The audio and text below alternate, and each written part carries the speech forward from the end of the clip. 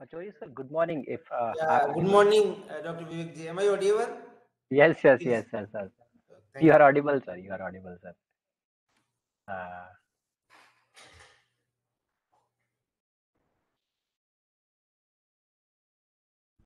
Thank you, sir. Thank you, thank you, Yeah, thank you, thank you. thank you very much. And good morning, everyone.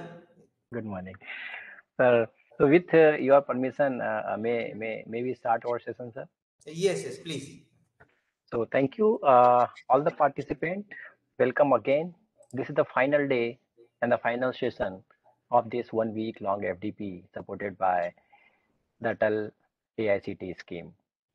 I'm very pleased to have today session expert or resource person, Dr. R.B. Pachori, sir.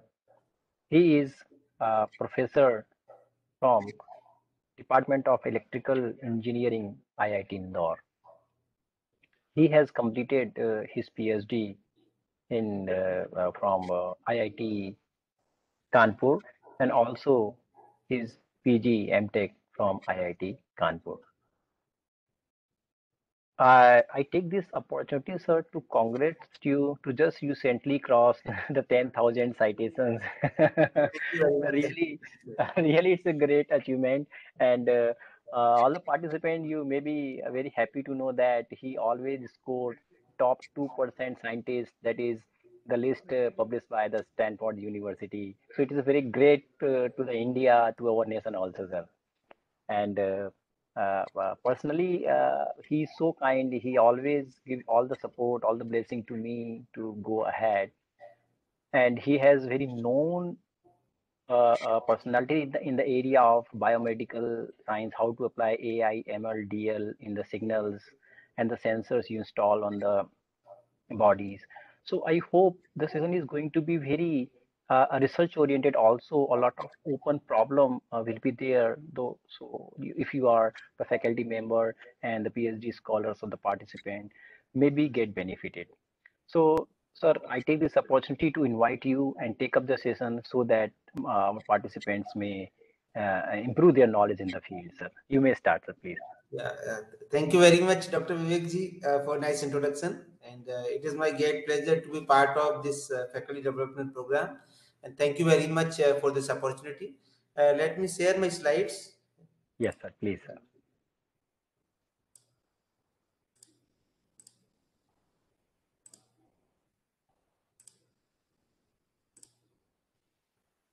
Are you able to see slides?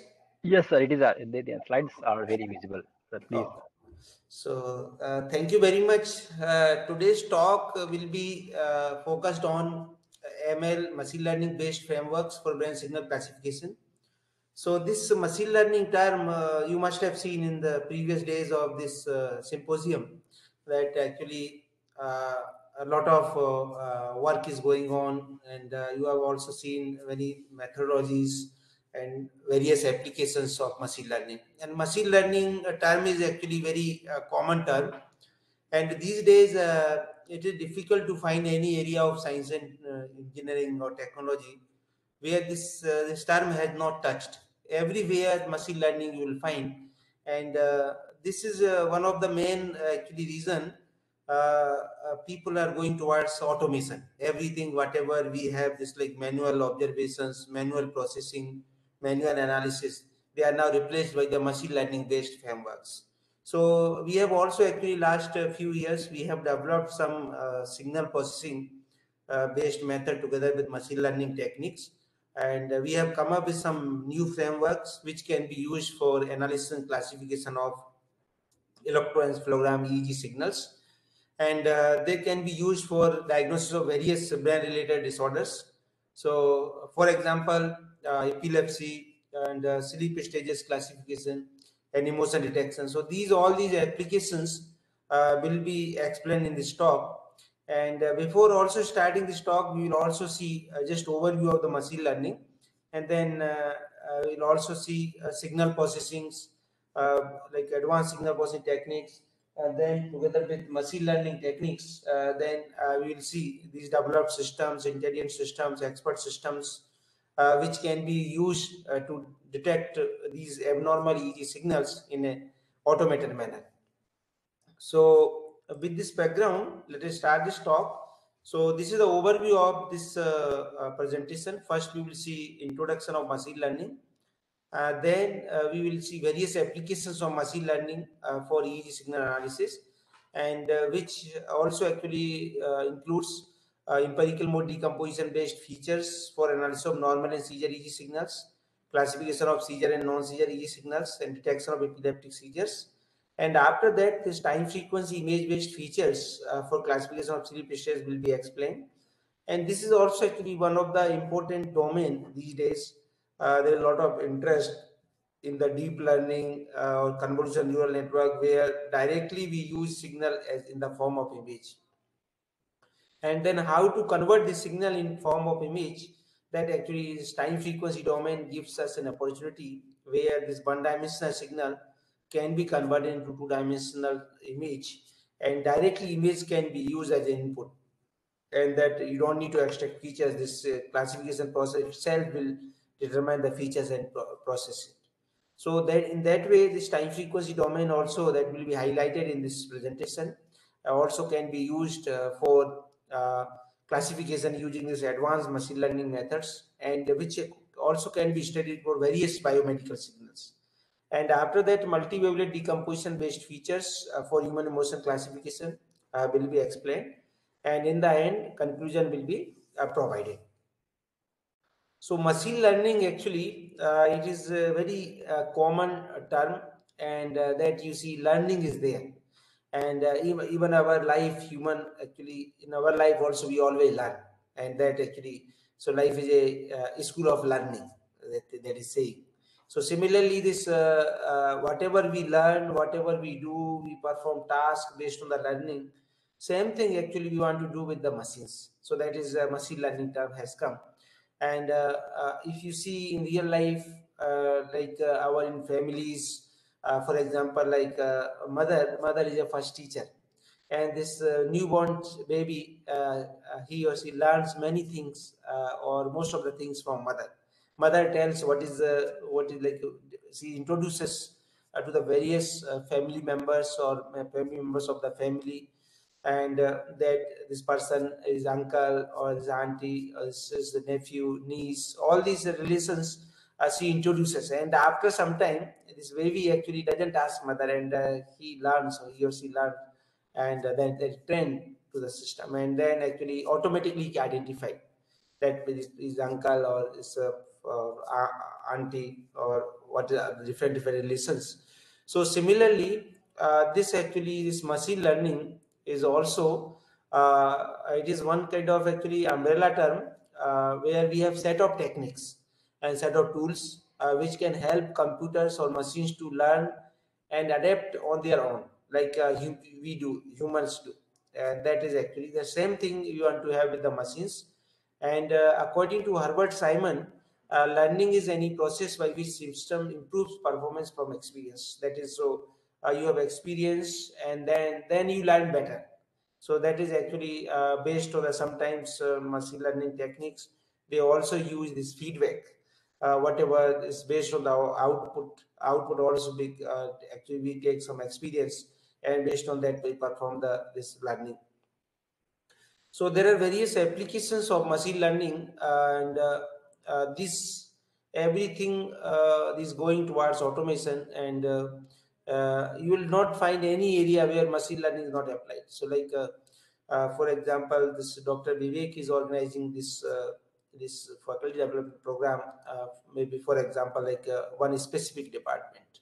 But this is machine learning is so actually general, even it can be for entire triple IT in Raipur. This can be considered like a triple IT in Raipur can also organize this. So this is not just like a department activity these days. Machine learning, it has gone for institute level activity. Even entire Raipur also can organize a faculty development program of machine learning. Even this science college, art college, engineering college, medical colleges, everybody is trying to use machine learning. So its applications, if you see, it is actually it is has a lot of applications, and major applications include this automated health diagnosis systems, product recommendations, image recognition, sentiment analysis, fraud detection and banking domain, language translation, and also this email, spam and malware filtering. Self-driving cars are coming these days. Driverless cars are coming. Just cars. Then you need various signals, or an automated decision has to be taken in order to use these cars, in order to navigate these cars. So there's a lot of actually speech recognition. If you see these doors, they are controlled with the speech. Face recognition, these mobiles are coming these days, just based on the face it will be open. So these are like extracting features, performing classification, performing identification. These are very important parts for the machine learning. So machine learning, when you see, there are two important parts. One is training and second one is testing. So the observations in the training set from the experience that the algorithm uses to learn, that is actually known as training. And the testing set, is the set of observations which are used to evaluate the performance of the model based on the performance metric. So during training, we actually perform the training to the system learns, understand, and then become efficient. And testing purpose, during testing phase, we check it. So for example, like Indian Army, if you see somebody joins Indian Army, and then this Indian Army, they give that particular person that is good training, set of training. And after training, we assume that this person is now trained, and now he's suitable for Indian Army. And then actually he perform the testing entire life. So in that way, same thing is actually happens in the machine learning kind of framework. And there are based on the data or nature of the data, sometimes data is known, sometimes it is unknown, sometimes partial information known.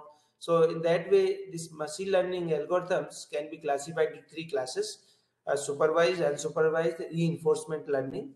And supervised, we know the what is the actually output, like for example, this seizure, non-seizure case, that EG signals. So doctors will tell us this patient is seizing,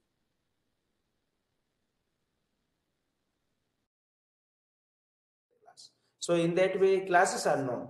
So such kind of actually this machine learning techniques where you know the classification process, you know what is the expected output, and then actually this comes in supervised category. And we don't know what is the output, then it is unsupervised learning. And the reinforcement learning, they give some experience, that feedback.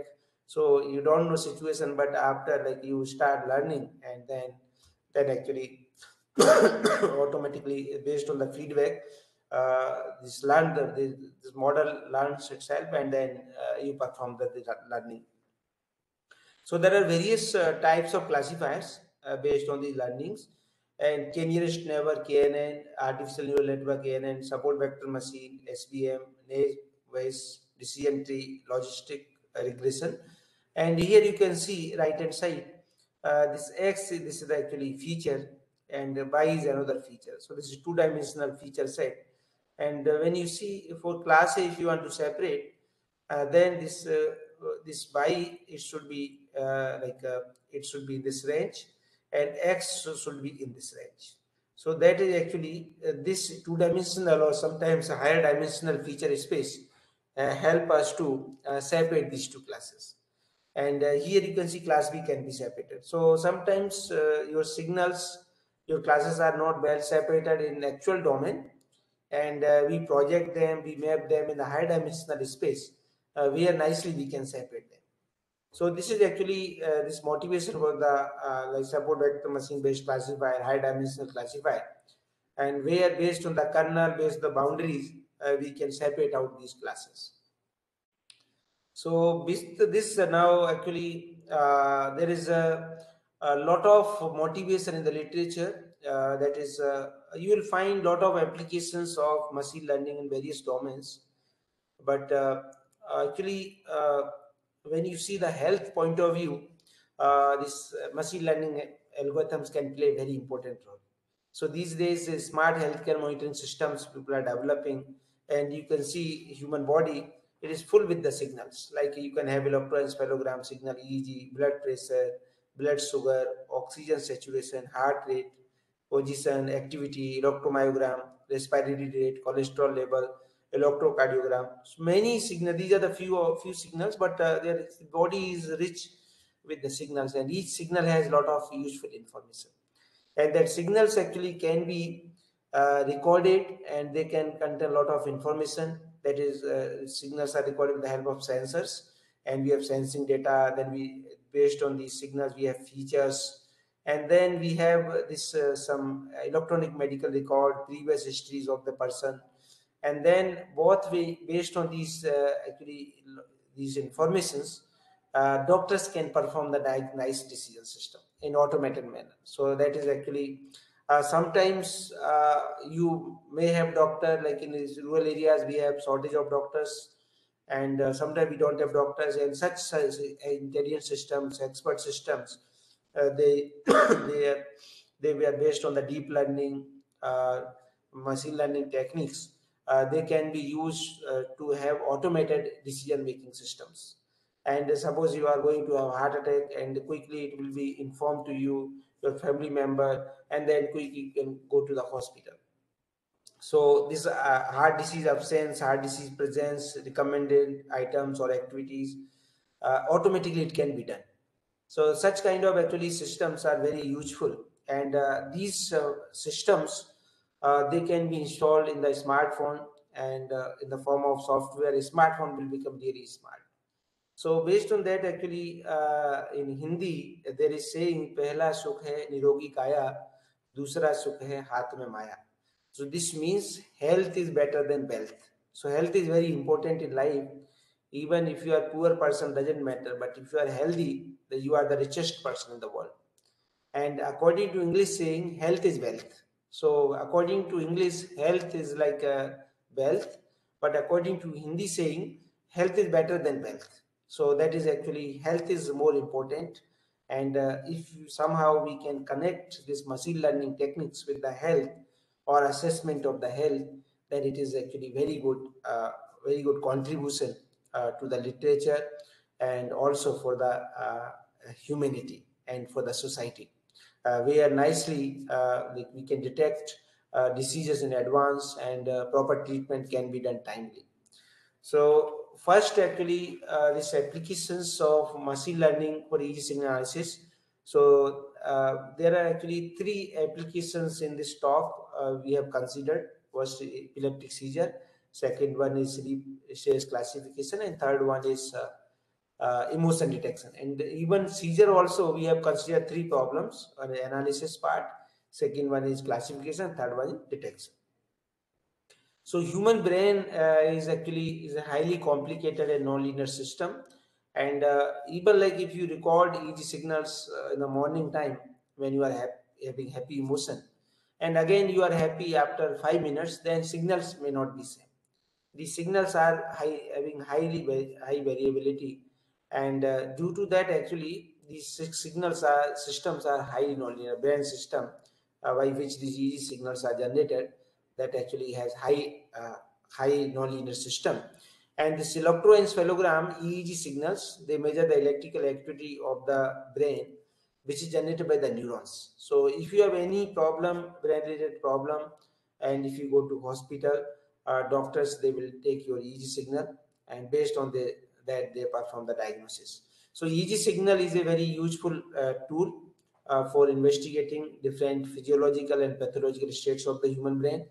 And quantitative analysis of EEG signal is a challenging task, because due to this EEG signal, when you see, it is highly complicated and it is irregular nature. So like sometimes it looks like chaotic signal, and is also another reason that signal is a non-static signal. So like in signal processing, we use mathematical models to represent the signal, and if any of the parameter of these models are changing with time, then we call them non-static signal. And this EEG signal falls in such actually classes where these signals are the non-static signal, because it has been shown in the literature, even you limit the signal for very small interval of time, then also the parameters of the models which we use to represent the EEG signal, they are time varying.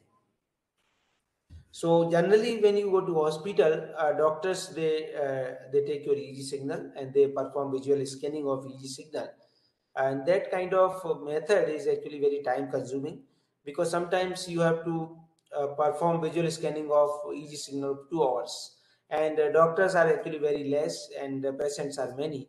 So some it may be difficult also sometimes, and it may be inaccurate also. Suppose you are taking half an hour EG signal and you are printing it on the paper, then actually entire variations will be not visible, and it is very complicated, and it is subject to judgment and suffers from human error. And you must have seen in the hospitals, sometimes doctor says you have this migraine or you have depression, then patients actually or relatives or family members of the patient, they say let us have opinion of the second neurologist. So this whatever decision making system based on human, that is not unique in nature. So different neurologists can have different opinion, and this kind of scanning is performed by the trained professionals.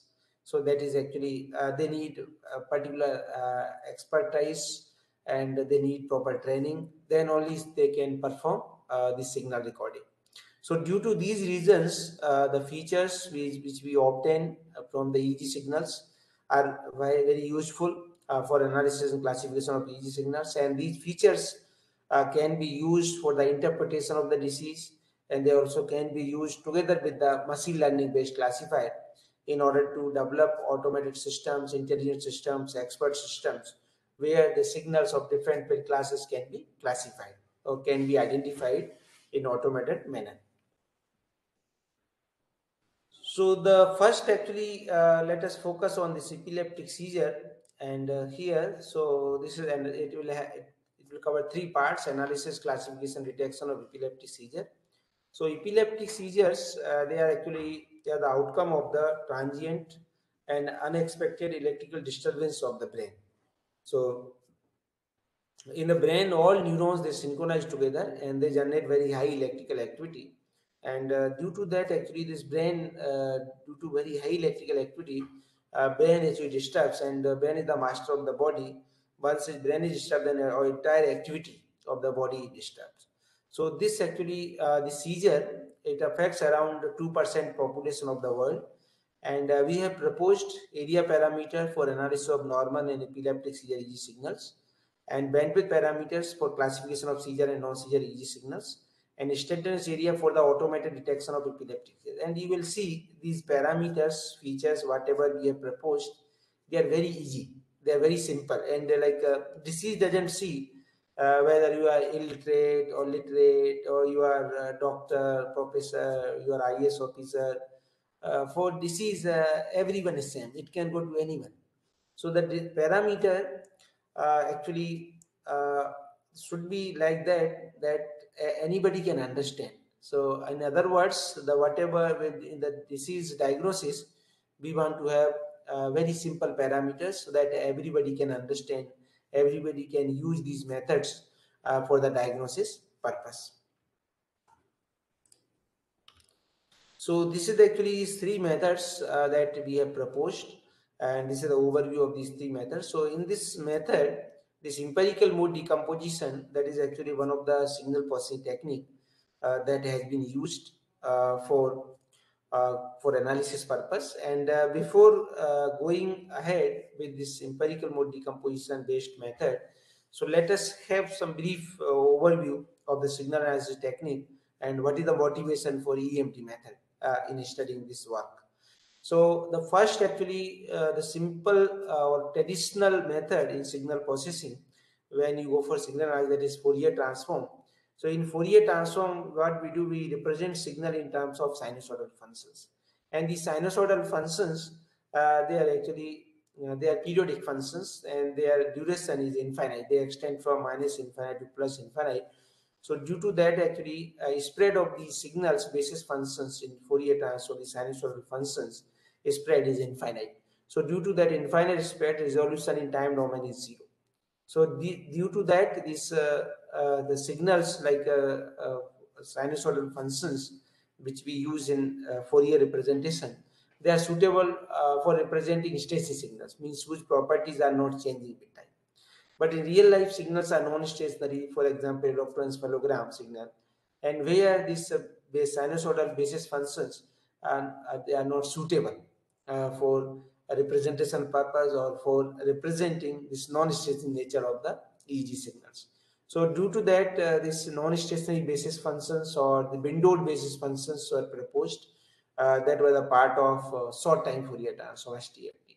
So what short time Fourier transform, actually STFT, what we do, we divide the signal into different segments, and each segment we assume that signal is stationary, and then we apply Fourier transform, and arrangement of this Fourier transform gives us short time Fourier transform, STFT.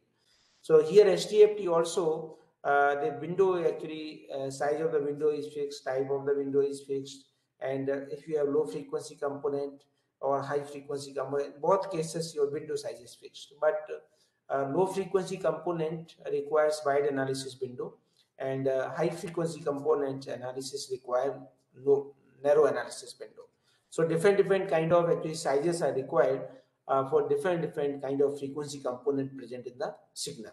That was actually that was the limitation of the STFT method, because the once window is fixed, then it is suitable for, it is used for entire analysis. It is for all different kind of frequency component present in the signal. So due to that, in order to have different sizes, or in order to have different resolutions, multi-resolution analysis, this wavelet was invented. In wavelet, actually, we use a scale concept, and based on the scale, suppose you have a high frequency component present in the signal, then we use low scale, and if you have low frequency component present in the signal, then we use large scale. And different scale gives you the different kind of resolution. So low scale gives you good time resolution, large scale gives you poor time resolution, and that way you can actually analyze different kind of frequency component present in the signal with multi-resolution and property. And then this wavelet actually is also one of the important part. This can be implemented with the help of filter bank. You must have seen in the papers, you have low pass filter, high pass filter, downsample by 2, and it gives you approximation detail. Again, approximation we can break into two parts, approximate detail, like that. So in that way we have this wavelet kind of filter bank, and in that there is no thumb rule which will suggest us what should be the number of labels and what should be the mother wavelet for analysis purpose. So due to that, actually this is 1998, this empirical mode decomposition method has been proposed, and this actually it has come from computer science. So it is instead of using mathematical formula like Fourier transform, short time Fourier transform, wavelet transform, here we use algorithm. So just algorithm, you whatever data you give, it will decompose and it will give you the components. So it is just like a data processing kind of method. You don't need to design basis functions from your side, and you don't need to have any mathematical requirement, any conditions should be satisfied by the data. Just you give any data, and this method will decompose this complicated data into simple data.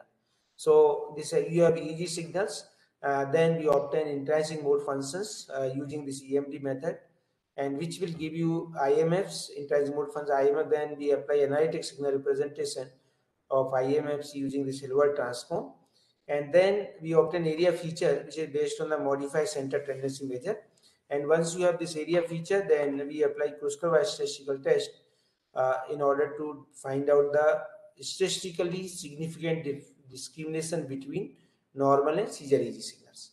In another methodology, we have analytic IMF, then we determine amplitude modulation and frequency modulation bandwidth features, and then these bandwidth features are given as an input to least square support vector machine classifier, which automatically classify the seizure and non-seizure EEG signals. And non-seizure means it includes seizure free and normal class of signals. Seizure free means earlier they were the epileptic seizures, but now treatment has been done and now they are seizure free. And normal means they never had epilepsy disease. And third methodology, we determine instantaneous area feature from the analytic IMFs. Then together with decision rules, we detect the epileptic seizure. So for this study purpose, we have actually used this publicly available database that is by the University of Bonn. And this is very simple database, and this university has made this database publicly available, so that whatever methods you develop, you can compare with the methods already those have studied on this database, and you can find out what is the effectiveness of your proposed approach. So this data set includes 5 subsets: Z, O, N, F, and S. And this Z subset includes eyes open EEG signals recorded from the healthy subjects, and subset O includes eyes closed EEG signal recorded from the healthy subjects, and subsets N and F include EEG signal recorded from the seizure-free subjects, and subset S includes EEG signal from the seizure subjects. So in that way, this database actually has EEG signals recorded from healthy subjects, from epileptic subjects, and also from the seizure-free subjects. So it gives you a nice, actually wide analysis perspective, so that like you can develop method for your variety of situations. And each subset includes 100 single channel EG signals, and with a duration of 23.6 seconds. And the sampling rate of these EG signals in the data set is 173.61 hertz. And these EG signals have been recorded with the 128 channel amplifier system using common reference. So this neurologist actually has recorded the signals, and based on the manual identification, and he has categorized them, he segregated these signals into these 3 classes, one normal and seizure free classes.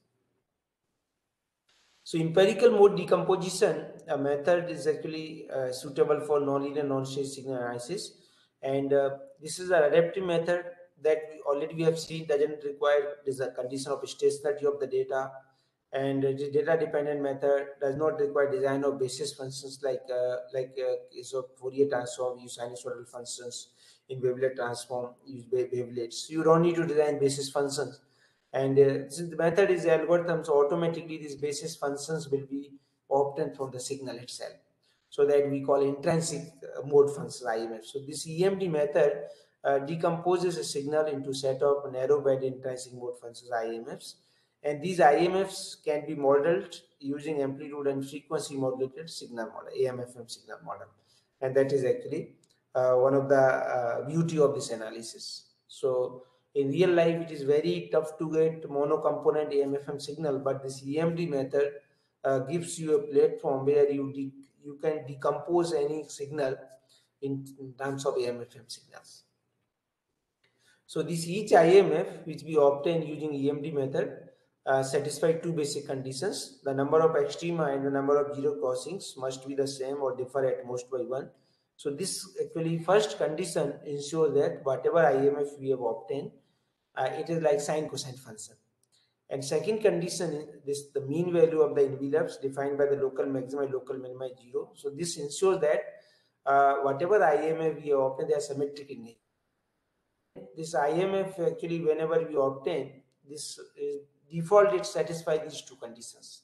Then only that function becomes candidate of IMF. So whatever IMFs you obtain, they are like sine cosine function, and they are symmetric in nature. And once you have these IMFs, actually they are based on the residuals. So there is maxima, minima, Ellsworth picking. So you have signal, then we determine the maximas, minimas, determine the envelopes, then perform the averaging of both envelopes, and then we subtract from the signal that we call residual, and residual should satisfy these 2 conditions. So in that way, once IMF is derived, when we subtract from the signal that particular IMF, then we determine another residual. So different residuals actually gives you different number of IMFs, and or but that different IMFs from the different residuals. And in the end, when you are not able to derive any IMF from the residual, so that is actually last residual, and from which further IMFs cannot be derived. So after that, well, we can represent the signal decomposition with the help of equation 1. So this xt is the sum of capital M IMFs, and this RMT is the last residual. So this is a residual. So in that way, the signal can be represented as a sum of IMFs plus residual. This is one of the example. Here you can see the epileptic seizure EEG signal, and when you apply this EMD method, empirical mode decomposition method, and then it has epileptic seizures. So the spikes are there in the signal, and these spikes that is actually due to synchronization of the neurons in the brain. And this signal has got two interesting features. One is its large amplitude, and second one is its spiky nature. So that actually doctors use for the diagnosis purpose, and same these features we want to extract using this signal analysis technique. So we have actually applied this empirical mode decomposition method. So you can see the first IMF, second IMF, third IMF, fourth, fifth, sixth, seventh, eighth IMFs, and that's residual. So this first IMF is corresponding to a high frequency component, and that is actually as low scale.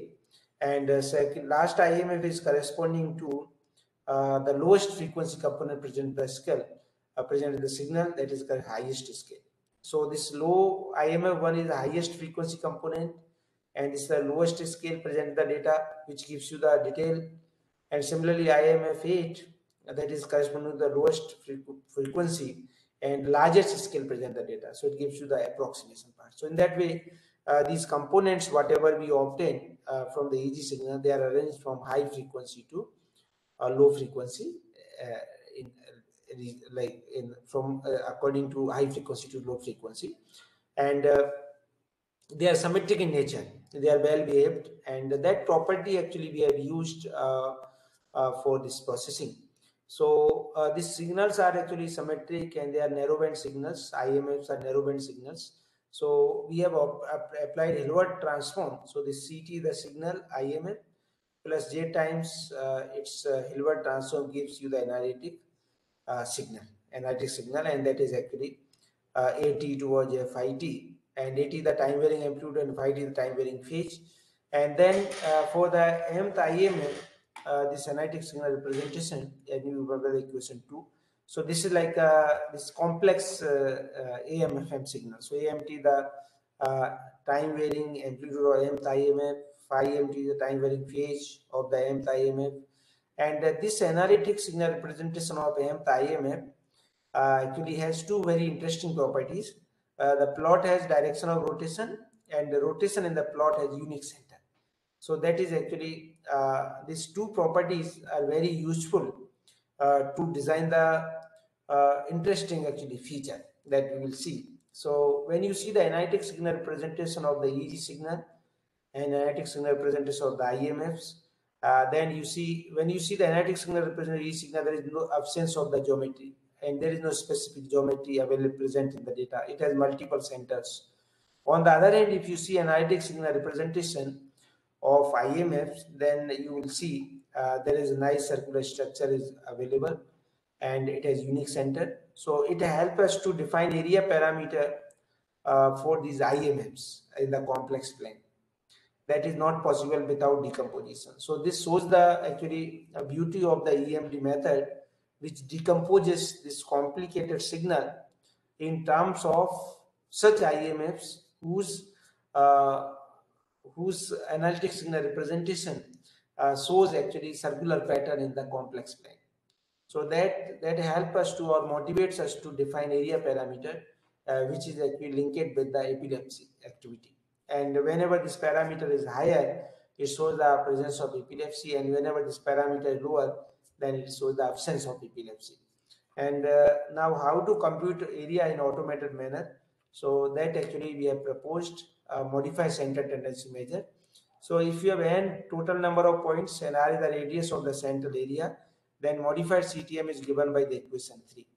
So here you can see this we decide for a specific radius, and if any point if its like if its magnitude is less than this radius, then we assign this weight 1, otherwise it is 0. So in that way it counts the total number of points which are falling inside this radius out of the total number of points. So that gives you, so 95% CTM has been used to compute the radius, and based on the radius we compute the area parameters, A equal to pi r square.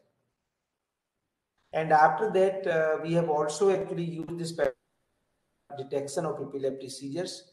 So that is in similar way like a short time Fourier transform, we divide segment this IMF into different parts, and each part we actually determine the area parameter, and then we interpolate them, so it gives you instantaneous area.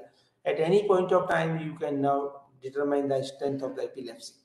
So this instantaneous area at any point of time is computed by using a moving window method, and the selected size of each moving window is 3840 samples, and this window size is considered uniform for all EG signals, and the instantaneous area of mth IMF is defined mathematically by equation 4. And after that, this another very interesting actually these features that are amplitude modulation and frequency modulation bandwidth of these analytic IMFs. So whenever we talk about the bandwidth of the signal, then actually there is this is the spread of the signal in the frequency domain. This is the actually this common way of looking the bandwidth, and 90, Cohen and Lee, they come up with a new definition of the bandwidth. And according to them, this bandwidth can be represented in terms of amplitude modulation and frequency modulation. So they define bandwidth for amplitude and frequency modulated components.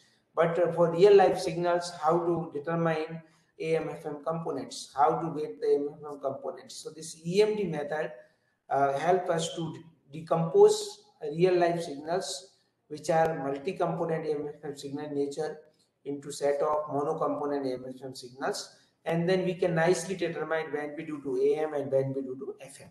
That is equation 5. So first part is gives you the bandwidth due to amplitude modulation. This is B bandwidth due to AM, and second part gives you the bandwidth due to frequency modulation. That is B bandwidth due to FM. So these actually these bandwidths features can be used as a feature set in order to automatically classify seizure and non-seizure classes of EEG signal. That we will see how they are useful. And now let us see some results. So first, for analysis of normal and seizure EEG signals, the subset actually Z from the normal class and subset S from the seizure class.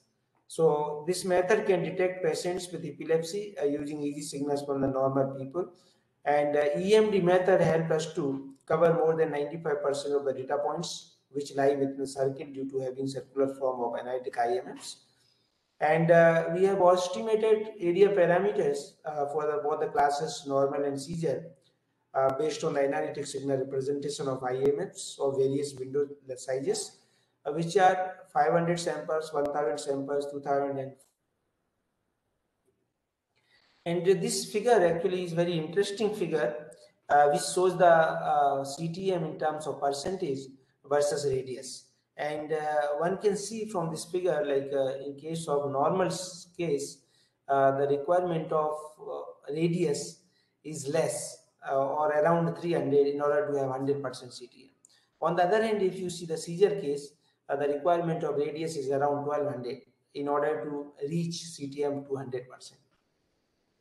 One can see this actually the requirement of radius is large for seizure case as compared to the normal case. So this motivated us to use this radius as a like a feature, or since the radius is increasing, then area will also increase. So that, and it is easy to visualize the area, and so that based on that we got motivation for defining area parameter, and which nicely can separate these normal and seizure classes of EEG signals. So this actually figure shows the Kruskova statistical results, and Kruskova statistical test, the probability value, if it is less than 0.05 or 5%, then we call that these two classes are statistically significant. And here you can see the first four IMFs, IMF1, IMF2, IMF3, IMF4, and seizure and normal classes, they are nicely separated. And that's for window length of 4000 samples. Same thing for window length of 2048 samples. This area parameter is able to separate the normal and seizure-free classes, so seizure classes, and with the probability value that is also coming out to be 0. So this, in this case also, this analysis, whatever we obtain, that is statistically significant analysis. And then we have studied same thing for 2000 samples, of window length, and here in this case, this probability value is also coming out to be 0 for the all first for IMFs. So here also this studied method is statistically significant. And for 1000 samples also, this cluster-wise statistical test is able to separate these two classes, normal and seizure, with the probability value equals to 0. And that is also true for 500 samples. And this actually, whatever we have seen previously with the help of the graph plots, now we can see these results in terms of quantitative parameters. So in this table, for the normal and seizure subjects for different window sizes, 500, 1000, 2000, 4000 samples, and IMF1, IMF2, IMF3, IMF4, the minimum, maximum, medium value of this area parameters. And here you can see for seizure case, this area parameter is actually larger as compared to the normal case. And then in the literature, there are various actually studies have been done, and people have used various signal processing methods, machine learning techniques for the classification of the seizure and normal EEG signals. And you can see in the table they got accuracy like 97.2%, 99.6%, 92.22%, 98.22%, 95%. And our method actually doesn't use machine learning because the feature set itself is strong, analysis part itself is strong, so you don't need the classification. So that actually this part shows the importance of the analysis part. So sometimes machine learning techniques, people are just not doing analysis part, they are just doing classification. And by doing analysis, even you can come up with the such set of features which can be more relevant, which can be more interpretive in nature. So the selection of the spoon depends on the type of food. And if you want to have noodles, then we use fork because your food is discontinuous, your spoon is discontinuous. And similarly, here luckily we got such signal analysis technique which is requirement of the studied problem. And that is why we don't need classification. But in other parts of this work, you will see importance of the classification part also. And after that, we have studied the classification of seizure and non-seizure EEG signals. And in this part, the subset Z, O, N, and F, they are combined to form the non-seizure class, and subset S from the seizure class. So this methodology can detect patients who are having epilepsy from the normal and seizure-free people. And this EMD method decomposes the nonlinear noise tracing signals into set of narrowband AMFM components or IMFs, and then this earlier formula that help us to compute the bandwidth due to AM and bandwidth due to FM for these AMFM components, and then these bandwidth features actually find out the contribution the bandwidth due to AM and FM parts, and then we have developed feature space and then use the machine learning based classifier, support vector machine classifier, least square support vector machine classifier in order to automatically identify these seizures and non-seizure EEG signals. So this actually here this figure shows the results for bandwidth due to AM with the for the first four IMFs and seizure and non-seizure EEG signals, and this bandwidth due to AM for the remaining IMF 5 to 8, they are not able to show the difference. So the first four IMFs are able to show the difference between seizure and non-seizure signal, but they are not showing good difference like earlier. Similarly, bandwidth due to frequency modulation for the first four IMFs, they are able to show the difference, and the remaining IMFs 5 to 8, they are not able to show the difference between seizure and non-seizure signals. So this motivates us to actually map these features or project these features into high dimensional space where we can separate out them in order to identify these two classes. So this also we can see in terms of probability using this cluster-wise statistical test. So this table shows the probability values of the bandwidth features of the IMFs used in this test. For the first four IMFs, you can see these both features, they are showing the probability values coming out less than 0.05. And for the remaining IMF 5 to 8, these bandwidth features are not statistically significant because their probability values are greater than 0.05. So due to these reasons, We have selected first four IMFs, bandwidth features, and because they are statistically significant analysis, they have small probability values, and then in order to have better classification, improved classification, we have provided them as an input set for the features for the machine learning based least square support vector machine classifier in order to have obtain more accurate classification. So least square support vector machine classifier, that is actually improved version of the support vector machine classifier. And two class support vector machine, we consider following decision function: fx equal to sine wt gx plus b. And here w is the L dimension weight vector, gx is the mapping function, and b is the bias. So based on this sine function, we can take actual decision whether it is seizure or non-seizure. So it is like binary classification can be done. If plus sign means it is first one class, and minus sign means it is another class. So this is the brief overview of this least square support vector machine classifier. So we have select features, and we select some features for training set, and then together with this kernel function and its parameters, we actually train the classifier, least square support vector machine classifier. Once it is trained, then we have nice actually trained system and this testing features. So some remaining features we use for the testing purpose, and then we evaluate the performance of the classifier during this testing phase. So based on the sign, if it is plus, then we say this is one class. If sign is minus, then this is another class. So in that way, this binary classification can be done with the help of these features and using the least square support vector machine classifier. So for actually this kernel functions, that is also one of the important part for this support vector machine classifier, and in order to have boundaries. And so this we have studied following kernel functions in this work. Polynomial kernel, mathematically it is defined by the equation 7, and where L is the degree of polynomial, and radial basis function, and this mathematically expressed by the equation 8. And here sigma controls the width of the radial basis function, and the Mexican head wavelet kernel function is defined by the equation 9, and Morlet wavelet kernel function is also defined by the equation 10. So these actually functions, kernel functions, we have used in this work, and then in order to measure the classification performance, we have used the following measures, and that is sensitivity, specificity, and accuracy. So sensitivity is the proportion of the epileptic seizures which are correctly identified by the algorithm. TP upon TP plus Fn, and TP is the true positive, Fn is false negative.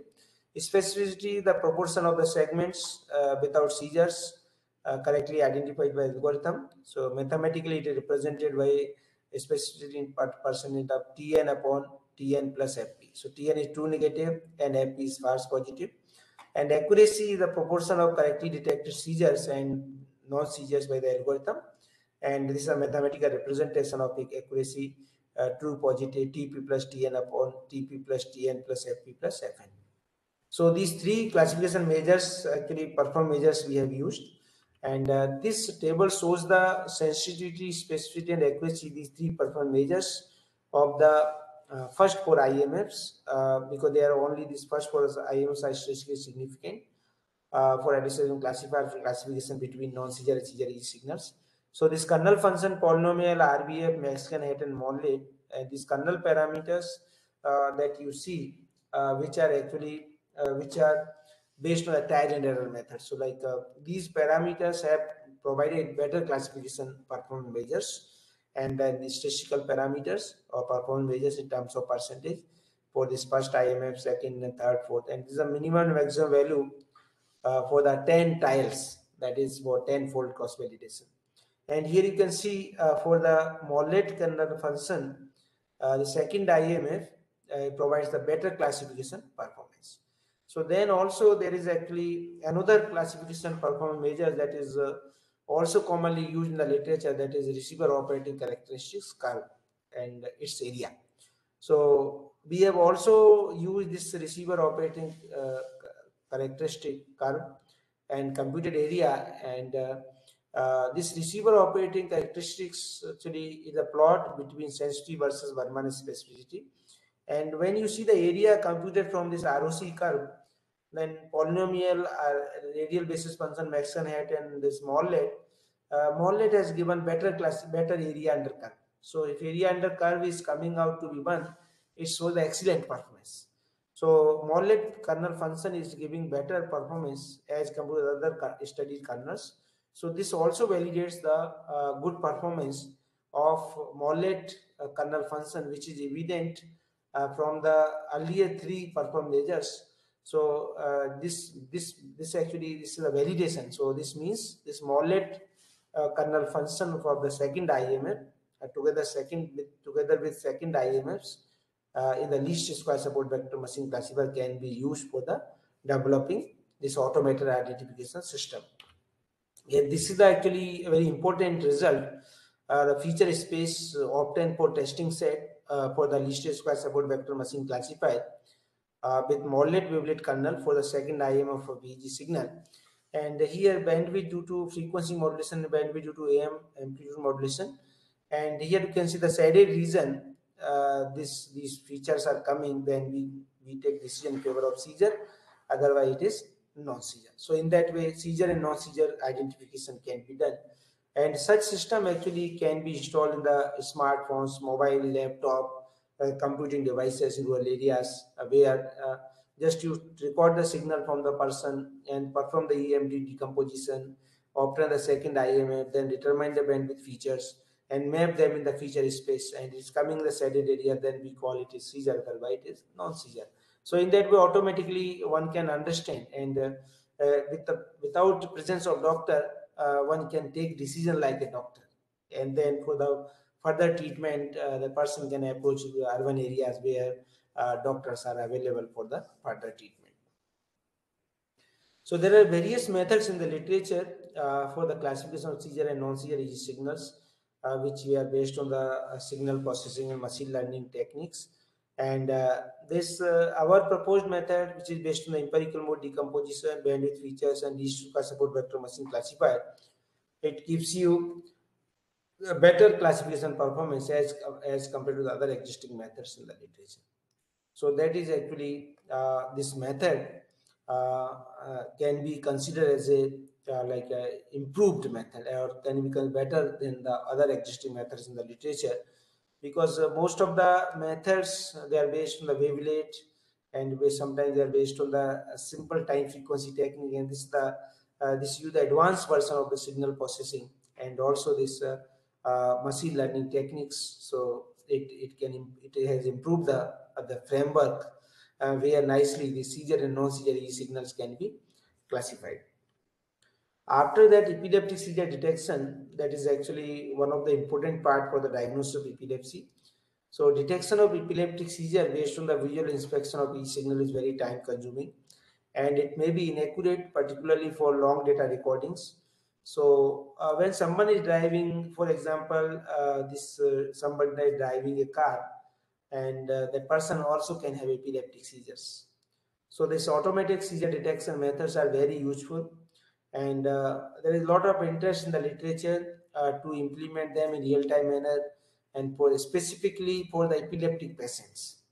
So this steadiness area parameter based method is actually highly suitable, and this parameter becomes higher, that shows the indication of the epileptic seizure. And then this such kind of systems can give warning to the person who is driving car, and the person can stop the car, and he can take the epilepsy drugs, and then again he can start the car and can drive the car. So in that way, this attack can be bypassed. So if you can detect it in advance, then you can take required medicines or epilepsy drugs. And once it is bypassed, now you are settled down, you are stable mode, then you can do the activity. So these epileptic seizure detection algorithms are very useful. And in this study, we have taken easy dataset, which is publicly available by University of Freiburg, Germany. And this also actually, there are two types of EEG recordings. One is recorded with the help of this electrode cap, and that surface EEG recording. And other one is recorded from the inside of the brain, that is in invasive EEG recording. That is, first one is non-invasive EEG recording. So invasive, sometimes this focal epilepsy, focal epilepsy, it makes a actually area that is now specific area, and always epilepsy will be originated from that region only. So in order to have diagnosis, or in order to have actually uh, that identification of that area, we need to have signals from good signal to noise SNR. So they are recorded from the inside. And for focal epilepsy, in 80% cases, it has been shown that they are drug-resistant epilepsies, like medicines doesn't show effect, and you have to go for surgery only. And then signal processing and machine learning techniques play important role to identify that region from which this focal epilepsy originated. So in this work, we have considered this medical intractable focal epilepsy EEG signals, and this database EEG data required using digital video EEG system with 128 channels and 256 hertz sampling rate and 16 bits analog digital converter. So in this study, 3 intra-source records of 9 patients with focal epilepsy originated in the temporal lobe region have been selected. So total we have 90 segments per each channel, and 51 of them without epileptic seizures and 39 segments noted as having only one epileptic seizure. So this is very interesting example. You can see the EEG signal, and in the middle it has got epileptic episode. So it is not clear, but when you decompose this EEG signal using this EMD method, there is a first IMF, second IMF, third IMF, and second and third IMF shows the boost up in this IMFs, boost up of this epileptic seizure. It shows the clear presence of epileptic seizures, and it will be more clear when you go for the instantaneous area parameter. So this is the signal, and this is the instantaneous area parameter of IMF1, IMF2, IMF3, and these actually boundaries, you can see this dashed lines beginning and ending of this episode, that is obtained from the neurologist references.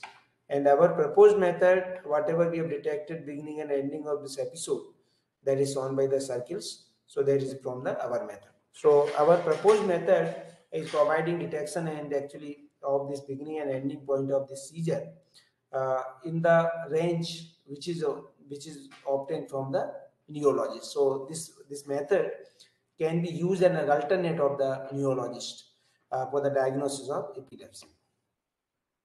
So then we have actually performed some decision rules for epileptic seizure detection based on the instantaneous area of IMFs. So the first decision rule requires the computation of a threshold of instantaneous area of IMFs of EEG signals for all channels, and the threshold of the mth IMF is computed by equation 11. So this is empirically it is derived, this formula. And the second decision rule requires the identification of those seizure activities which are available in at least 2 of the 3 instantaneous areas of IMFs of each channel.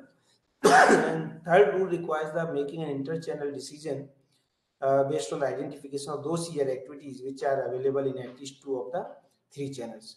So where presence of seizure activity in each channel is decided by the rule 2. So in that way, out of these 3 channels, if 2 channels are in the favor of epilepsy, then we take decision in favor of epilepsy. Otherwise, it is a seizure free. So out of 3, we go for majority. That is so more reliable actually results, more reliable detection will be considered. So now we'll see some results, the performance evaluation parameters. So the patient segments this true positive, true negative, false positive, false negative. And here is sensitivity, specificity. These already we have seen these parameters. And this positive predictive value, negative predictive value, error rate detection, mathematically they are defined by these for expressions bottom of the slide. And this sensitivity, specificity, positive predictive value, negative predictive value, these parameters, they are expecting to be very high. So they are coming to high also, and ERD is expected to be less, and it is coming out to be less also. So our proposed method actually is providing the desired results. And then we have compared our method with other existing methods in the literature, like Orozco others and Correa others. They use energy of IMFs of EEG signals, energy of EEG signals, and they got various sensitivity, specificity, positive predictor value, negative predictor value, error rate detection, etc. And proposed method that is based on a standardness area measure of analytic IMFs of EEG signal, and they gives you better sensitivity, better specificity, better positive predictor value, better negative predictor value, and less ERD as compared to the other existing method. So our proposed method provides better classification performance than the other existing methods in the literature. After that, this time frequency image based features for classification of sleep stages have been suggested, and that is actually very important part. This sleep stages, that is actually it is in India. You will find that people are very robust to sleep, even like to like poor people. In terms of money, they are poor, but in terms of health, you will find they are very rich. Even like railway stations, public platforms, even villages, even farmers, in the farm they can sleep. So that actually they are very robust to sleep stages. They can like a person is able to sleep anywhere. This means very good health, and they even without bed people can sleep. So in India we have actually very less people from the sleep stage, but when people become rich, they develop sleep disorders. So actually that's like saying this people like in literature, Shastra, they say, give the example. Then this they are always when you are thinking about money, and then actually this thinking process, then you are the carrier of the Lakshmi, and Lakshmi ji is you are always carrying Lakshmi ji. And who is the carrier of Lakshmi ji? Can anyone answer?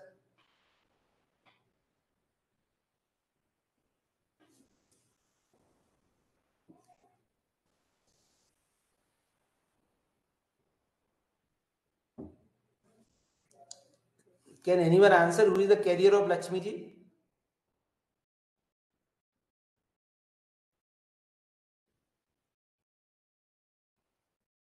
Owl. Am I audible? Owl. Owl, yeah. So this person actually becomes owl, and owl is active in night. So these persons, they are always thinking about money. They don't sleep at night, and they develop these sleep disorders. So for such people, actually, even find many people they take medicines to sleep. But on the other hand, if you find the people, they are not sensitive to our money, even they're poor, but they are very rich people, and they can sleep well. So these EEG signals are commonly used signals for classification of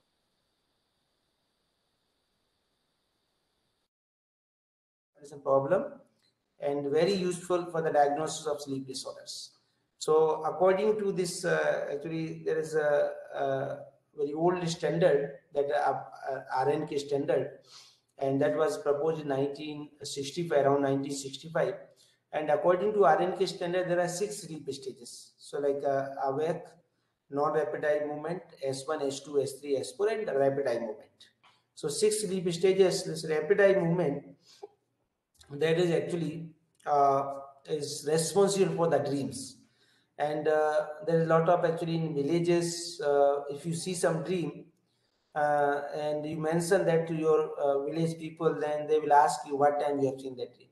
If you have seen in the night around 12 o'clock, then nobody will take your dream seriously. But if you have seen a dream around morning time, this rapid eye movement, that is called Brahma Murta in India, and it is between 3 to 5 o'clock that time. So if you have seen dream in the morning time, then people take it seriously, and then they interpret it different ways.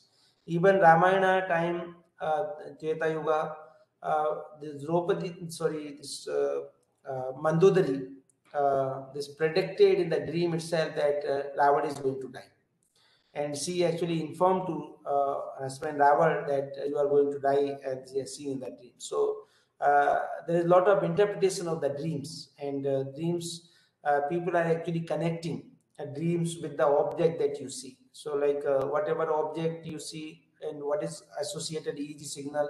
So in that way, people are coming up with the dictionary, and where like you can have mapping of EEG signal with the object, and based on that, so that if you have seen some dream, that can be detected, that can be understood, that can be interpreted. And even India, like old time in villages, if some girl has seen the these bangles, then actually people interpret that now she is going to get married this year, and there will be nice celebrations, so we will start preparing for that function. So there were a lot of actually interpretations. Life was very rural areas. People take dreams very seriously. This is also one kind of actually information for them. Recently, this the one of the important part actually for this deep sleeping, rapid eye movement, that alcoholic people they cannot cover actually rapid eye movement cycle. So that rapid eye movement cycle is actually rapid eye movement state of the sleeping is responsible for the dreams. And this alcoholic people they cannot receive dreams because they don't cover rapid eye movement cycle. So that is responsible for the dreams or responsible for the deep sleeping. So this alcoholic people they don't sleep in deep. That is, so they indirectly they accumulate sleep disorders. And recently, another sleep scoring method or sleep standard has come, that is American Academy of Sleep Medicine, which combines sleep stages S3 and S4 of RMK standard into a single stage, which is known as slow wave sleep or deep sleep. So, according to RMK standard, there are 6 sleep stages, and according to American Academy of Sleep Medicine, there are 5 stages. Now we have to classify them. So manual method for classification of sleep stage is very time consuming, and it is prone to inter and intra-scorer variability. And due to that reason, there is a lot of interest in the literature to classify these 6 sleep stages in RMK standard, 5 sleep stages in American Academy of Sleep Medicine using EEG signals, and develop automated classification system. So this is the proposed methodology. We have EEG signals of sleep stages, for example, like 6 sleep stages, RNK standard. Then we obtain time frequency representation based on the pseudo-Vignaville distribution method. And then we perform segmentation of time frequency image of EEG signals based on the frequency bands of the thumbs. And then we obtain the features based on the histogram of sub-images of the EEG signals. And then these features are given as input to multi-class least square support vector machine classifier. And then you have awake S1, S2, S3, S4, S5 for this for the RNK standard, and awake S1, S2, and deep sleep stage, REM stage, rapid eye movement stage, that is for American Academy of Sleep Medicine. So in that way, with this framework, where you can identify these stages based on the American Academy of Sleep Medicine or based on the RNK standard. So for the study purpose, we have taken this EEG data set, which is publicly available online at PhysioNet website. And these recordings have been obtained from the 8 males and females whose age vary from 21 to 35 years old without any medication. And these signals have been recorded from the horizontal FPZ, CZ, PZ, OZ, EG signals, each sampled at 100 Hz. And according to RNK standard, this EEG data has been recorded or divided, and it starts from 12 o'clock in the night and it ends at 5 o'clock in the morning. So this 5 hours time, we are able to represent this all 6 sleep stages in the data, and that is actually recurrent. So 5 hours sleeping is sufficient to cover these 6 sleep stages. So then we have obtained time frequency representation using smooth pseudo-Vignaville distribution method. So the mathematical formula for computing the smooth pseudo-Vignaville distribution of a signal is shown by the equation 11. And this is very interesting actually platform. Suppose if you want to use deep learning methods, convolutional neural network based approaches for signal classification, then you can convert signal into 2-dimensional signal or images using such kind of time frequency technique. So this is the plot of versus of magnitude as a function of time and frequency and this magnitude is a positive quantity, so we can convert this into intensity of image. So this time frequency distribution can be converted into image, and this figure shows the gray image representation of time frequency image using smooth pseudo-Wegener distribution of rapid eye movement sleep stage of EEG signal. And then we have used this segmentation in terms of rhythms. So each rhythm has different frequency range. In time frequency domain, this frequency axis is divided into different bands, segmented based on the rhythms frequency range. So the left hand side is gray and right hand side is binary subimages representation of time frequency image corresponding to frequency bands of delta rhythm, theta rhythm, alpha, beta and gamma rhythms. Then we have obtained histogram of gray and binary subimages of time frequency image corresponding to frequency bands of delta rhythm, theta rhythm, alpha, beta and gamma rhythms. So left hand side you can see this is for gray images and right hand side is for binary images. And then we have defined features based on the histogram of subimages of the EEG signals. So this maximum count of pixel intensity in the histogram of gray subimage is defined by equation 12 and spread in the histogram of gray subimage is defined by equation 13. And aspect ratio in the histogram of binary subimages is defined by the equation 14. And then actually here this like earlier case it was a binary class classification problem, but here it is multi-class classification problem. So we have used multi-class least square support vector machine in order to identify the multi-classes of sleep stages. And the decision function of multi-class least square support vector machine is defined by the equation 15. So here we have you can see this kernel is also defined by kth class. So the different kernels are required for different classes. So based on that, actually, one can take the one can identify them based on the sign. So in this work, following kernel functions are used. Radial basis function, we have this is defined by the equation 16, and this is both kth class, and we have sigma k controls the width of RBF kernel, and Mexican head wavelet kernel function defined by the equation 17, and Morlet wavelet kernel function defined by the equation 18. And here you can see this now question is what is the need of segmentation of time frequency image. So we have studied this point also in this work.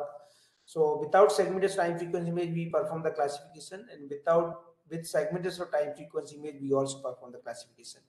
So without segment time frequency image you have kernel function RBF, Mexican head, Morlet, and these are the parameters based on trial and error methods have been considered here.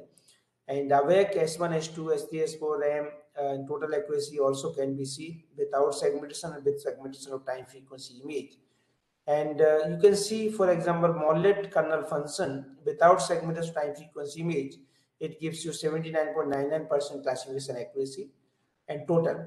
And when you perform segmentation of time frequency image using Morlet, then it gives you 92.93% classification accuracy. So here you can see it is a huge improvement in the classification performance, and that is actually when you are performing segmentation. So these are results for the actually based on window size of 64 samples using multi-class square support vector machine classifier. And this table shows the confusion matrix for the classification accuracy for the sleep stages of EEG signals for Morlet wavelet kernel with window size of 64 samples.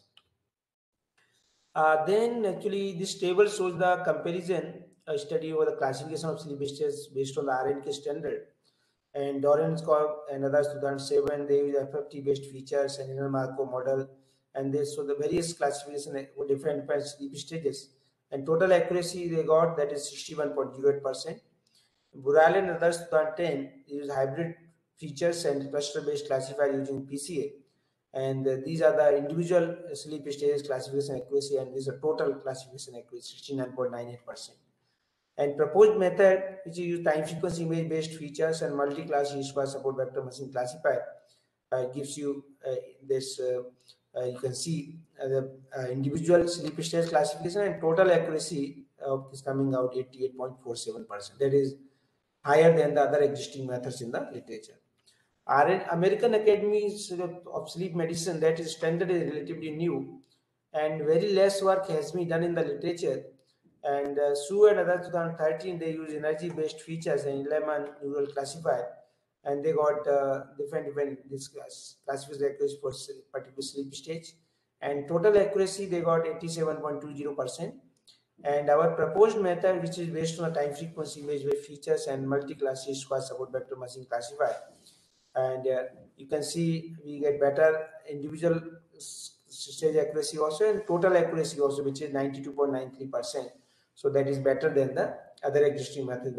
And here you can see there is a lot of scope to explore machine learning methods, artificial intelligence techniques, signal processing, image processing, deep learning, or your convolutional neural network kind of approaches, so that it will improve. The classification performance can be improved.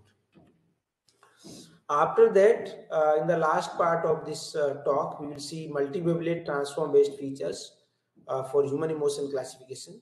So EEG signals are very useful actually signals, and they are also having information related to different emotional states, and which help us to understand physiology and psychology of the human brain. And human actually is having very good connection with the emotions, and you will see many animals, I mean, they don't have so much significant emotions like we have, and based on that it makes us different than the animals. So it is very good, and you can see due to this COVID-19 and due to a lot of stresses, anxiety, depression, and if you go to doctor, they will see your EEG signal, and EEG signal is very useful for assessing the these negative and positive emotions. And the emotions which are measured by the EEG signals are very useful because difficult to influence electrical brain activity intentionally. Generally, people use speech processing based methods for emotion detection, but speech also can be manipulated. Face recognition based method, face also can be modified, face can be changed. But brain signals, it is difficult to manipulate. Brain is the master of the body. It is difficult to change the brain. And so, what we believe, whatever these emotions is detected based on the brain signals, that is more reliable as compared to the other modality for emotion detection. So this emotion classification based on the EEG signals can also help us to develop and improve brain-computer interface system. And that is actually sometimes people are not able to speak, and based on the brain signals we can understand what kind of emotions they have, and treatment can be performed for such kind of persons. If during treatment person is becoming happy, and then this means treatment is showing respect, so we can actually connect if this VCA system can be used for assisting the physically disabled people and impaired people to interact with the real world. So this is the proposed methodology structure. We have experimental setup, then we have pre-processing. So signals have actually unwanted frequency component, undesired frequency components, they can be removed during this pre-processing part. Then we have multivariate transform, and then it gives you components, subband signals. Then we Euclidean distance-based features we compute from the three-dimensional phase space reconstruction. Then multi-class least square support vector machine classifier is used to classify these emotions, happy, neutral, sadness, and fear emotions using EEG signals. So these EEG signals have been collected from the 8 healthy subjects, 4 males and 4 females, whose age vary from 20 to 35 years during audio video stimulus. And the subjects were the undergraduate students or employees from IIT Indore. And 16 channel EEG module biopack system in compliance to the International 10 to 20 system is used for recording of EEG signals. And sampling rate was 1000 hertz of the EEG signals with bipolar montage for this study. And this study has examined 4 emotional states, which includes happy, neutral, sadness, and fear. And in this experiment, 3 audio video stimulus with 5 trials of each emotion from 8 subjects with F3, F4 channel of signals have been used. And we have total 480 EEG signals and with 2-second duration. And this is the electrode cap, location of the electrodes which we have measured emotions. And this is the arousal and valence diagram where location of the each emotion is specified. This is the block diagram of the complete methodology. So this person is watching video, so that the emotions will be introduced, and then emotions, the signals will be recorded from that particular emotion. and then we give each data, then we perform pre-processing, then we apply non-state signal decomposition, then you have the subband signal, then we extract the features, then we perform the classification using this multi-class least-square support vector machine classifier. So this multi-wavelet transform is an extension of the idea of scalar wavelet, where multiple scaling functions and associated multiple wavelets are used instead of single one. And the multi-wavelet offers advantages like simultaneously exhibit orthogonality, short support, symmetry, and second order approximation. So three commonly used multi-wavelets have been employed in this work. The GHM, CL, and SA4 multi-wavelets. And the concept of phase space is very important tool in order to characterize the high dimensional dynamic systems. So in order to extract the nonlinear dynamics of the subband signals obtained by the multi-wavelet decomposition, we have used the phase space reconstructions. So the phase space reconstruction of subband signals can be expressed mathematically by this formula.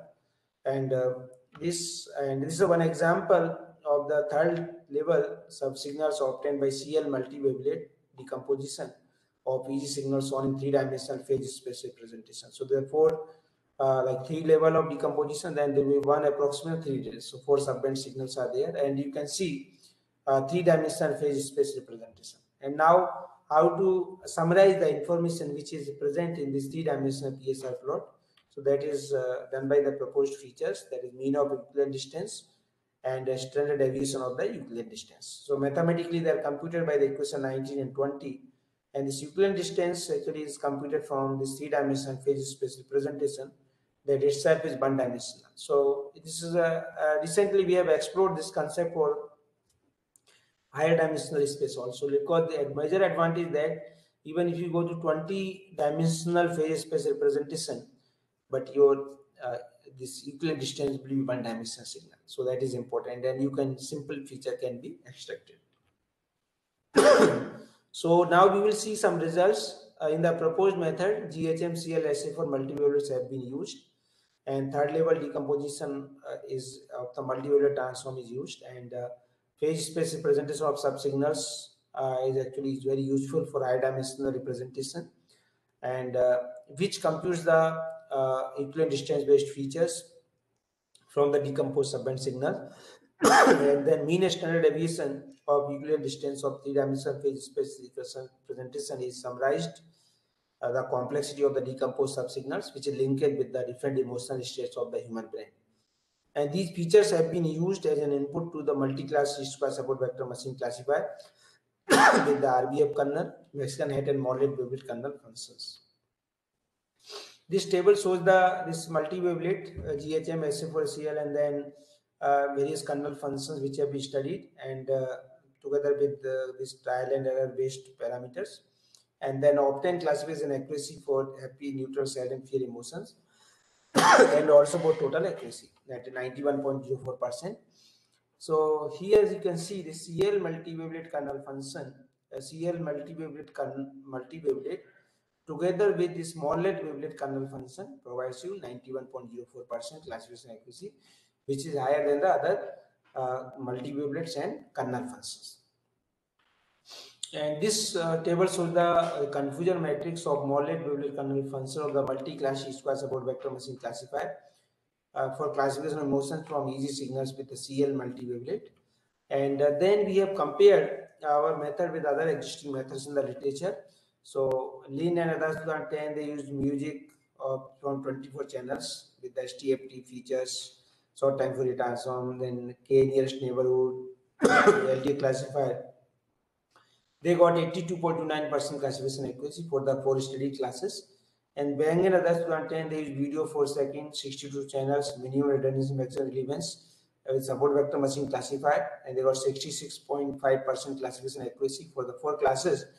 And then proposed method in 2014, that is audio video stimulus of 2 seconds with the one channel is multi-wavelet transform, and multi-class support vector machine classifier provide 91.04% classification accuracy.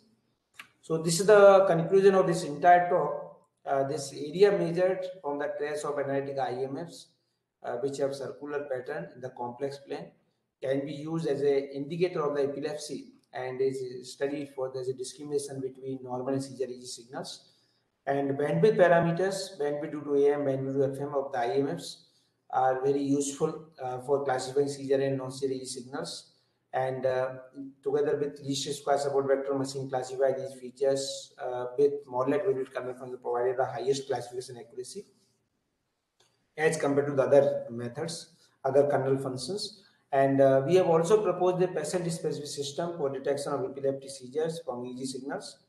And the status area, which we obtained by using moving window of smaller size on analytic IMFs, can provide good detection performance for rule-based detection of the epileptic seizures from EEG signals. And time frequency image representation help us to compute histogram-based features of each sub-images of EEG signals corresponding to different frequency bands of the rhythms. And the histogram-based features are very effective for automated sleep state classification from EEG signals. And the classification results show that modulate wavelet kernel function of multi-class least-square support vector machine classifier can provide 92.93% classification accuracy in the sleep state classification using EEG signals. And the mean standard deviation of the Euclidean distances based on the three-dimensional phase space reconstruction of subsignals can be useful to measure the emotional changes of the brain. And the classification results show that the modulate wavelet kernel function of multi-class support vector machine classifier with CL multi-wavelet had provide 91.04% classification accuracy for the classification of emotions using single channel EEG signals. Thank you very much. So any of the participants, if you have any query, doubt, question, please write on the chat box or either may unmute and ask, please.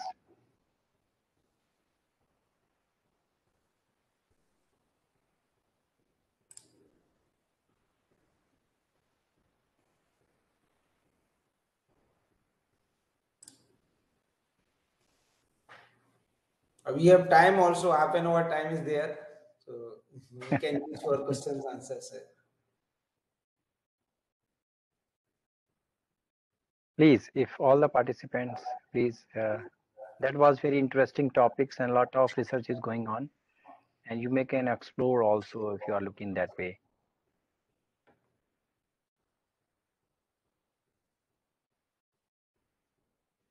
Sir, one thing just from my side, like especially when I was attending your lecture, I was very interested to see the way you have connected the signal with the dream, with the Raman and with all those things. That's why really very interesting. So how the data set description you already given like many sleeping stages, what they are like S1 to S5 and those things. Other than that data set, are there any other the similar data set that can go for multi-class classification of the sleeping stages? Yeah, that is actually this database, whatever is PhysioNet that we have studied, that is very old database.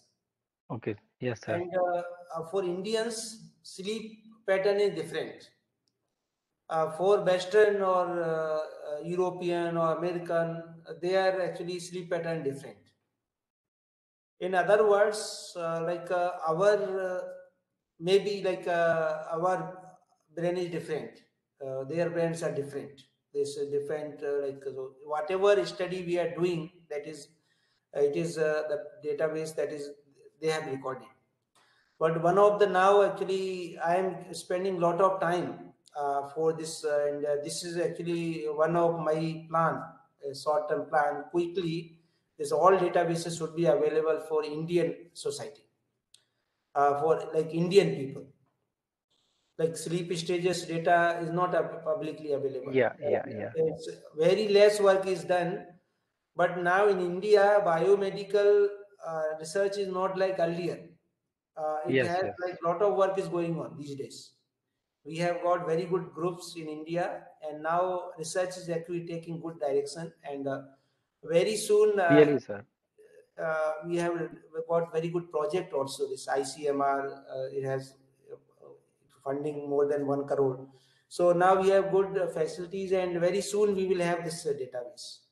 But good thing is that whatever database actually they have recorded, if even this PGONet, Yes, according yes, to sir. RNT standard, they recorded database from night 12 o'clock to 5 o'clock in the morning. Okay, And sir. this 5 hours time is perfectly suitable for covering the all sleep stages. And that is what when I was in school, my teachers used to tell. Healthy person should sleep only for 5 hours. Yes, sir. Yes, sir. And 5 hours time is actually sufficient to have complete this sleep stages. You can have complete sleep 5 hours time. But these days, even you see the notebooks of the kids, they say 8 hours time is sleeping. I don't know from where this word has come, but when I go to literature research, then 5 hours time is sufficient. And our teachers used to tell same thing. Yes, But sir. these days, some will they say 8 hours, 9 hours they sleeping. So sometimes it's nearly half day. Yes, yes, sir.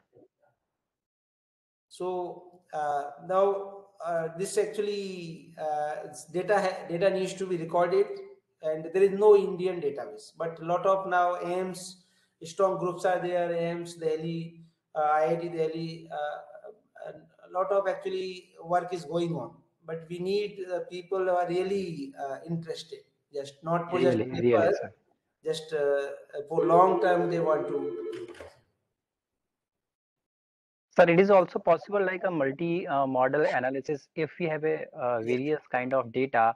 Yeah. Means we are classifying the stage based on the signal eye movement. Yeah. Yeah. Similarly, another physiological value if you can calculate and the output of both the model we can. Yeah, this eye movement. Recently, one of my collaborator, he has come up with the database of eye movement with the muscles. Oh, you can take it, So, sir. You can take it, sir. so muscle, yeah, Yeah.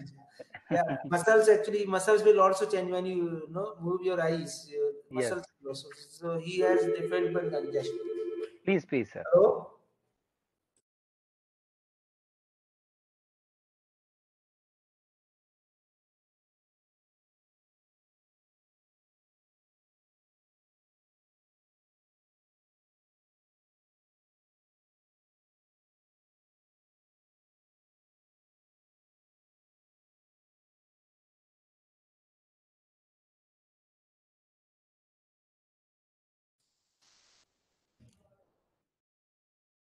Yes, yes. So this multimodality like eye movements, so this EOG signal and muscle signals, both will change.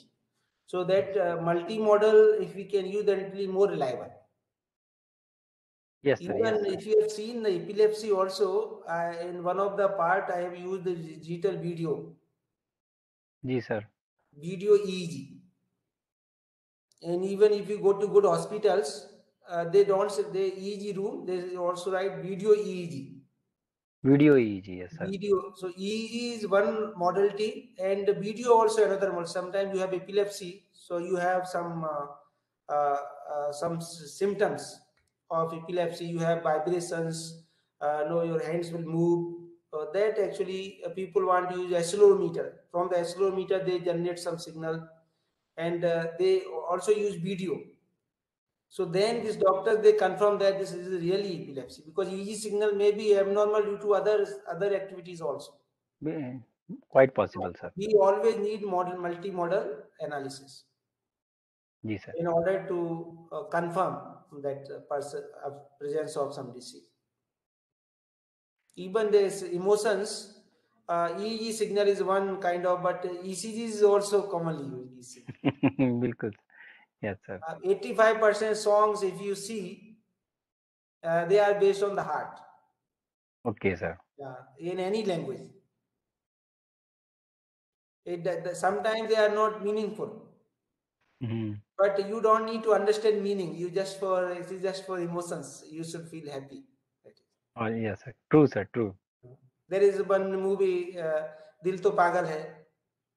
How one can become mad with the heart. Person can become mad due to brain. But Yes, sir. such kind of actually, so heart is also playing role for emotions. So some of work actually we are doing where brain and heart both we are combining.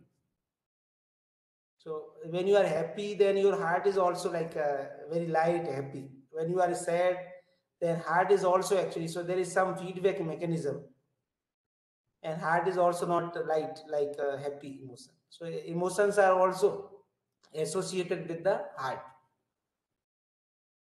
Always, sir, always. Right.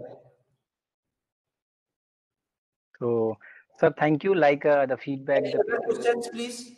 If you have any question, otherwise we are going to end the session. Please participate. I actually tried to come. I completed. I thought there will be questions.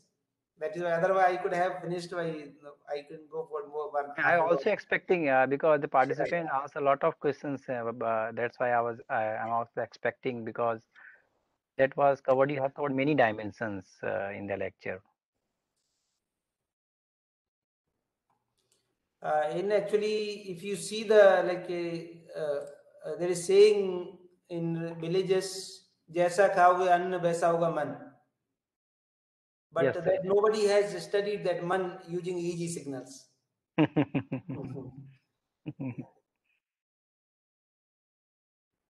जैसा पियोगे पानी वैसी होगी बानी Mm. Vani, but nobody has studied using speech signals. Many things are open research areas, sir, and we need to generate the India is data and we rich. need to validate it only. Yeah, India is rich actually place. If you for research, Mm. nothing can be there more better than India, So, especially villages. village, all the old sayings like Yeah, you are using, it's open research area. yeah. I think it is open research area. Actually, they used to, their life was research oriented. Like Mm. grandmothers, they never decided what will be the food tomorrow. So morning they used to get up and they used to see the weather and they used to predict.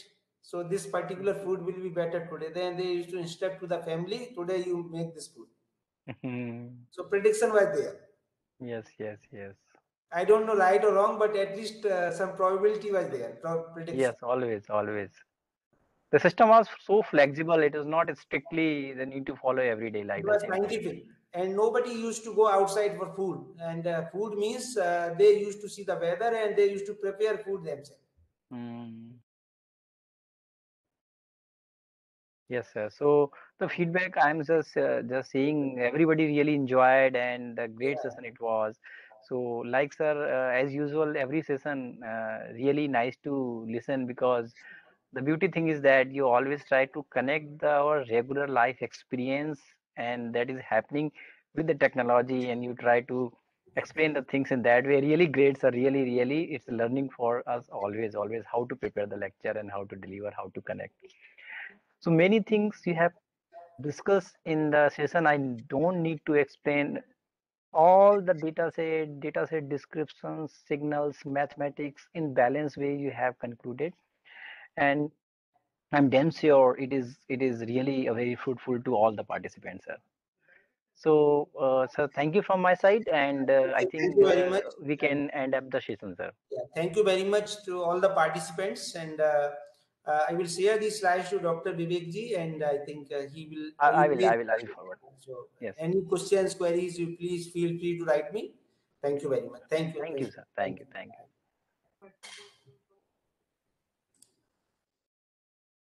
So, dear participant, I have just shared the attendance, and we will meet again 3 p.m. sharp. We will start our quiz. Another discussion may be there. So, 3 p.m. we are going to meet again. Attendance link I have just shared.